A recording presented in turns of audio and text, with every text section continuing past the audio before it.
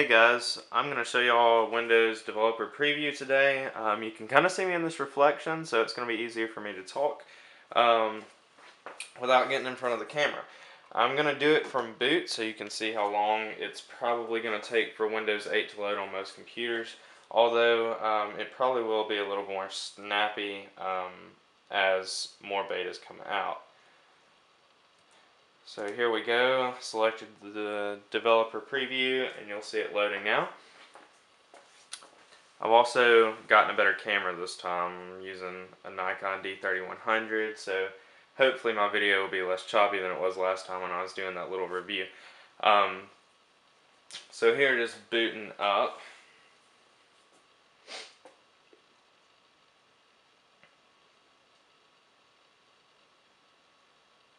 And it boots to this nice little kind of lock screen. If you use a Windows Phone, it kind of models that. You get your date and your time over here in the left hand corner, and you can see that it is Christmas Day, so Merry Christmas everybody. But you can actually use touch and swipe that out of the way. And here's my Logon screen. Let me see if I can get that adjusted better for y'all. And there's a goofy picture of myself. But you can also do login options.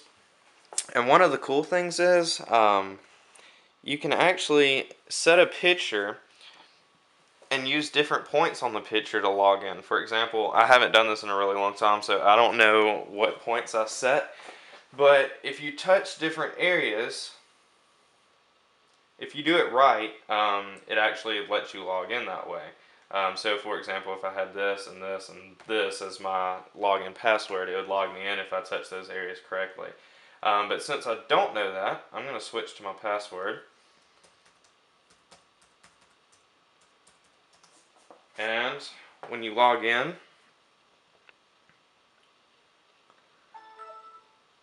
it looks like this. And this is the Metro UI that's been really controversial that a lot of people are complaining about. It works pretty well on the touchscreen. It responds really well to touch. See it, not a whole lot of lag. But it's really weird how it works. If I go in here to an app, for example, and I write my name, it's also, it uses multi-touch, which is really cool. I can write with 2 fingers and choose different colors. But there's no X up here in the corner. You can't just exit out of the application. You have to actually hit the start button on. Let me zoom out just a second. You have to actually hit the Windows key on your keyboard, which is really strange. I couldn't figure out how to get out of applications at first. I felt like an idiot. There's also your regular desktop, which makes it even more strange because it's like, why include both? I'll show you that in just a second. But hitting your start menu takes you right back to where you are. And the apps that are included all have a really nice look to them. But if you install apps, they look like this. They're really terrible looking, actually. And they're real bland, and they don't sort them very well. I don't have a whole lot installed. But there's no, from what I've seen on other videos, there's no real way of sorting these apps that are on your Metro UI. So all of these apps right here are kind of touch-based. For example, Internet Explorer from the Metro UI.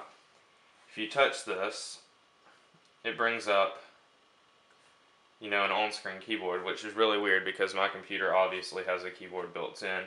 So hopefully there will be a way to differentiate this when tablet-specific versions come out, because there's no point in me having an on-screen keyboard and a regular keyboard. For example, I can go here to Google and see there's not, everything's kind of hidden. This isn't really like the full Internet Explorer. It's just the Internet Explorer window. There's no tabs up top or anything. And then again, to get out, I have to hit the Windows key. But I can also go to my desktop and go to this Internet Explorer. And this is good old Internet Explorer you know, with your tabs up top and your address bar and everything. And you can actually exit out of this. So basically, there's kind of like two different operating systems going on here. There's like a quick launching one that you can do from this Metro UI that operates like independently from this other one. Also, I've noticed that Windows Explorer has a ribbon UI now at the top. You can do a bunch of different things about sharing, viewing options, which makes that pretty cool. You can also kind of zoom in a little bit and zoom out. So touch does work, you know, throughout Windows 8, which is helpful. But I'm not so keen on my start menu going to the Metro UI. I've been using Windows for a really long time, and I don't like that layout. I don't like how it takes me there and doesn't give me an option.